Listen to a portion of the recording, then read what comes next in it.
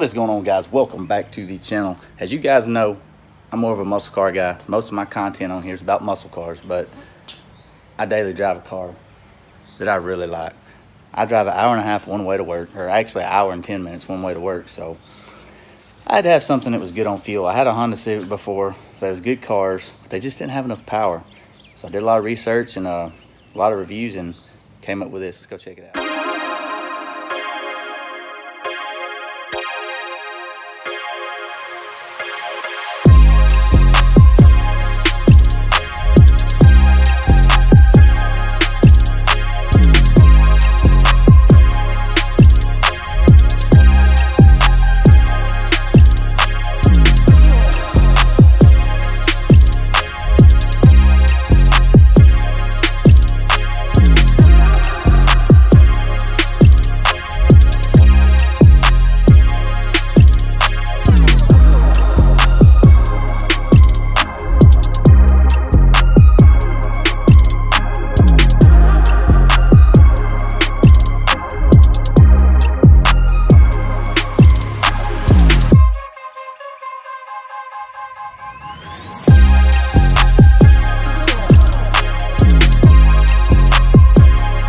Maxima. It's got the 3.5 V6. It's got plenty of power. Gets 26.7 miles a gallon average, which it is all stock. What I did do, I did a muffler delete on it, so it does have like a deep drone or like a deep tone. It's not a bad drone, but it sounds pretty good. I like it. Let me show you what we're talking about. This is the S edition, the premium, I guess you'd call it with most cars. See how the seat and all is all electronic, all heated. You got the memory, his and hers. It's got the heated steering wheel, the VCD traction off or whatever, the power windows, power locks, power seats, heated seats. But really like this car. Has a good sound system, which I factory. I can't do it long because of YouTube stuff, but this is it. I'm gonna show y'all. Car does have 120,000 miles because I do drive it a lot. Averaging 26.1 right now, which it has been idling for a second. And I really like the car, guys. Got the sunroof. As you can see, it's got the sunroof. It comes up and down. So I really like this. I'll let you guys hear it real quick.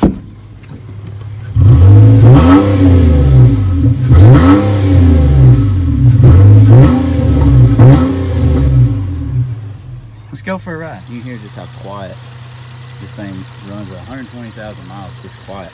Perfect. No problems at all. So I want to show you this. When you put it, I'm going to put it in reverse. Watch the mirrors. So when you put it in reverse, they automatically go down, which is pretty nice, pretty cool. We're going to back out and go for a little test drive and show y'all why I like this car. It's got the Sport Edition too. You can put it over in Sport. The way the transmission is, you can't even hear it shift. They call it CVT, but it's pretty sweet. You don't even ever hear it shift. So I'm gonna show you guys. We're gonna go for a little cruise. Let y'all hear it.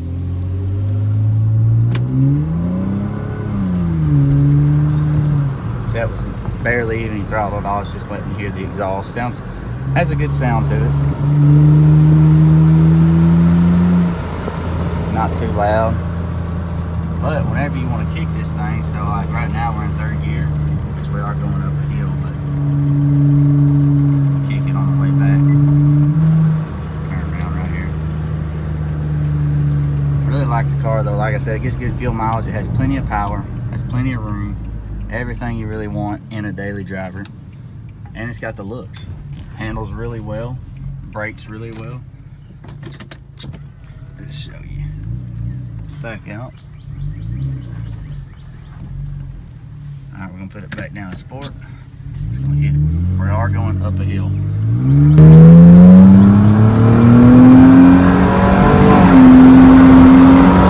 Like I said, we are going up a hill.